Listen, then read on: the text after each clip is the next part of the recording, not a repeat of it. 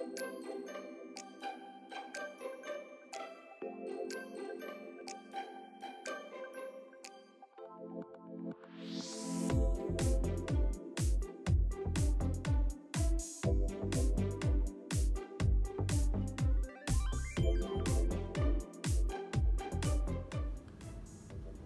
guys, welcome back to our channel, the Topper Chef channel. Today we're going to make the traditional chicken tikka. Okay guys, so what I do is I cut my chicken very well and the video that I've shown. So this is the chicken and I don't mess around with a lot of different spices. I love the spices very well. This one, the Shan Tandoori Masala or any Tandoori Masala which you get ready-made, just for how much also you want for this. I think half a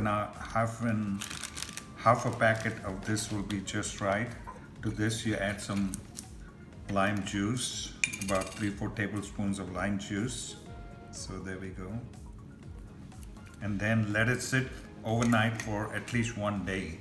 Okay, so I'm gonna mix this up really well so all the things are enveloped in this masala. Now watch out, because it looks red and spicy, but it's not that hot. But still, some people who cannot, their hands burn with spices and all that stuff, should not attempt putting or messing with this like this. So this is what it is. It's gonna sit like this for at least overnight, so all the masala goes in it and it's nice and tender, and we'll be able to cook it tomorrow. Okay guys, there's nothing like well marinated chicken tikka when you eat into it. So now our chicken, which we had marinated just with the tandoori masala, I'm gonna take it and put it right here. Oops. Okay, so this is the chicken and I'm gonna add 2 tablespoons of yogurt. Now what yogurt does is, now no longer we can say it's a tenderizer or anything.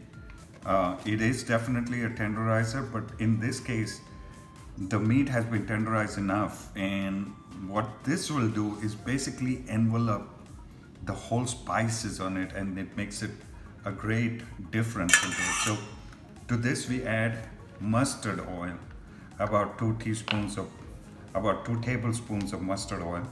Just generously pour it and then mix it really well and let it sit down for about half an hour before you grill it outside. So now I'm gonna do is mix it properly.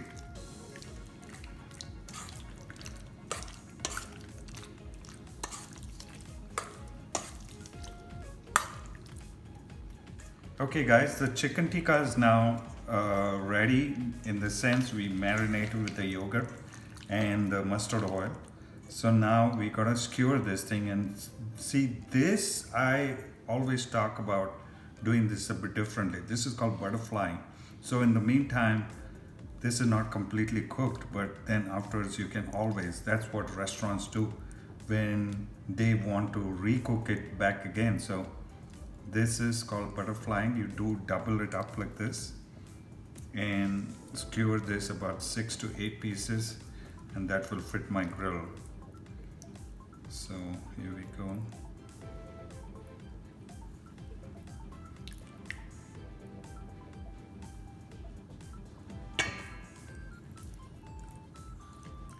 Here we go. So this is the process. So this is one skewer, and let's put one more, and that's what you gotta repeat.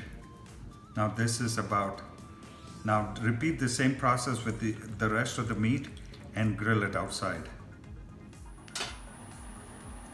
Okay guys, so this is our chicken tikka, and we are gonna, our coal is nice and hot. You can see how the smoke is coming out, and so we're gonna let this sit for about 5 minutes on each side. See, my skewers are kind of square, so every time what I do is turn it really each 4 rounds, and it cooks all the way through. So here we go. So just watch it, cook it according to your temperature, and don't burn it. So slow cooking is really good. Here we go. Okay guys, our chicken tikka is ready. Look at this, so immaculate, so beautiful. Just take it off the skewer and it's all done. Just remove it off right here. Take it off right here. And it's all done. If you like this recipe, give us a big thumbs up and subscribe to our YouTube channel, the Topper Chef channel. Happy cooking!